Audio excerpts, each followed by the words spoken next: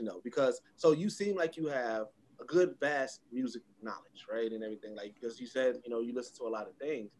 Have you listened to a Biggie album yet? Bro, why? Listen, let me clear this up. Though. I gotta clear this up. Here's my thing. I don't listen to albums like that in general. Okay. So that was the thing I don't think I've never cleared up. So it wasn't that it's just directed to Biggie. It's just the fact that I don't be listening to albums like that. Like if I've listened to your whole album, that means you got a good album. Right. But most of the time I'm kind of just like, if I didn't got the track 7 and I'm like, all right, I'm finna start hitting a couple skips because I like my mind consistently moves. So I like different things. Right. And stuff like that. So, but if it got a good flow and a good consistency to it, I'm all down for it. So I just haven't necessarily listened to a lot of like full albums in their entirety, but I'm starting to now. Because again, a lot of stuff was cut off to me too. Like I said, right. I grew up in the South during the time where New York didn't consider us rap. Yeah, no, I remember that. I remember that. Yeah, so they cut everything off to us. So it was just like, yo, like I didn't get a chance to hear Jay-Z's first album. I didn't get a chance to hear the Lock's first album.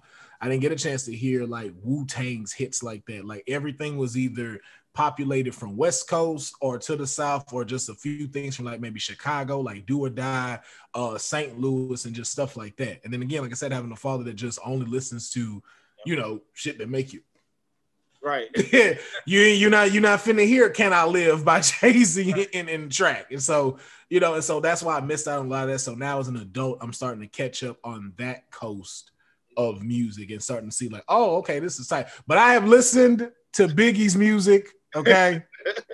So just to be clear. Here's the thing. So your original, when you said about it being cut off, I understood that. And I was like, all right, well, maybe with enough time, he's done listened to it. So I was like, I'm gonna ask him on it. But here, this is also with my content brain thinking. Because you were cut off for so much music, like you should definitely do something where like, okay, Will Ferrell's reaction to listening to this classic album for the first time, because I think that'd be dope. Because with your music knowledge, I do believe that like once you listen to it, certain ones, like you'll be able to judge it respectfully, and then especially from there. So like I think that it would be really interesting. One, because people know based off of Black Blasphemy, they know about it. But like two, it'll be like, oh shit, like, we're gonna get a music head opinion that's from a different coast off of this, what is deemed a classic album. Because like I said, if it was anybody else, I'm like, whatever. But like, I peeped your music knowledge, so I'm like, I feel like he would appreciate these albums. And I know. Yeah. So that's what everybody keep telling me.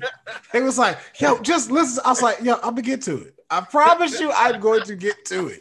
I'm just very slow with music, and it's because of that. It's just like, there's so much of it outside of just one group.